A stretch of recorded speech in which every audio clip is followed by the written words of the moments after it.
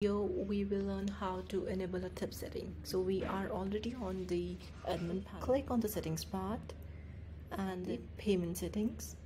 Click on the tip setting part.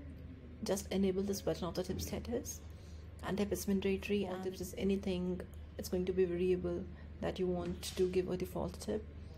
Either it's 3 and 10 or 5 to 10. For instance, it's 3 to 10, and you're done with the tips. We're gonna learn that how to add a tip to a customer.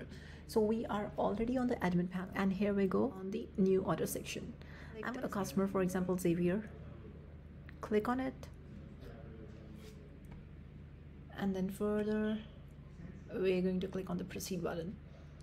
After proceeding, these whole details of the Xavier order, this delivery address, or maybe the in-store pickup and drop, pickup and delivery, and all that kind of stuff. We're gonna click on proceed to pay. Successfully, the record has been added, and then accordingly I want to add tip to a customer. For example, $5. I want to give $5 as a tip to the customer, and then I will click on the button proceed.